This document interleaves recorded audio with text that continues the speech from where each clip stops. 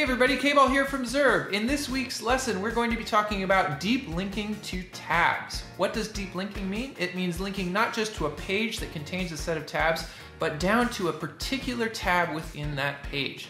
It's super easy to enable within Foundation, and after this lesson, you should know how. So let's get to it. Okay, so diving into how we do this. Normally we would do these demos in CodePen, but because we are doing stuff involving links, we can't do that. CodePen renders your code in an iframe, and you don't actually have access to see what that URL is or how it is. And you can't link directly to that rendered page. You link to the CodePen framing around it.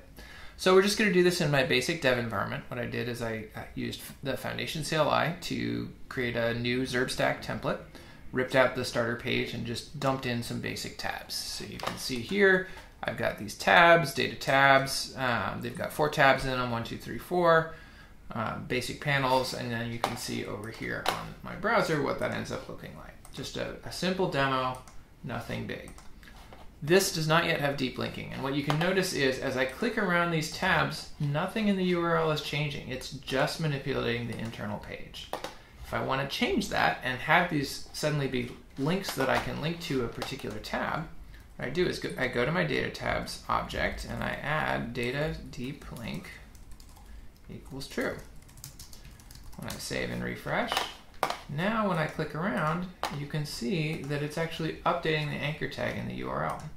And what's more, if I take this URL, copy it and send it over to somebody, when I click it, it will automatically open that tab. What's more, it actually will scroll to show you the tab. So in this case, we don't have anywhere to scroll to. This is the entirety of the page. But let's just add a bunch of space at the top. We'll take our header and copy it a bunch of times just to give us some space. Now what happens when I go back to here, I scroll down, I pick a tab, let's go to tab 4, send that link to somebody. It automatically scrolls down so that I can see the tabs. Now here we didn't have space underneath it. Let's see what happens if there's more space. What happens when we start going down? So I'm just going to take those headers, dump it down at the bottom. So I've got a whole bunch of headers in here. The whole point here is to give spacing above and below my tabs. So if I go back to tabs, reload the page, I have spacing above, I have my tabs, I have spacing below. When I click on a panel and I send it to somebody, they get scrolled straight to where that panel is right here.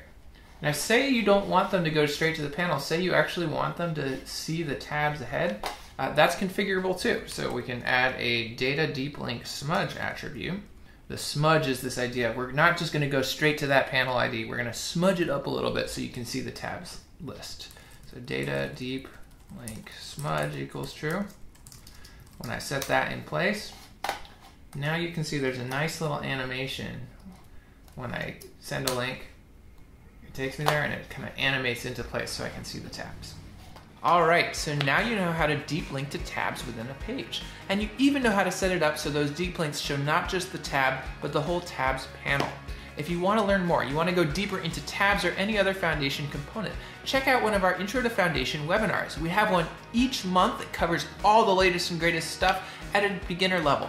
If you're beyond that, we have an Advanced Foundation webinar also each month. Check out the links below. Hope to see you there.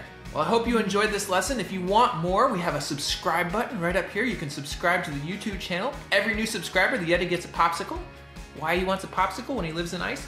Who knows, but Foundation Yeti wants a popsicle. Get him one. All right, see you next week. K-Ball signing out.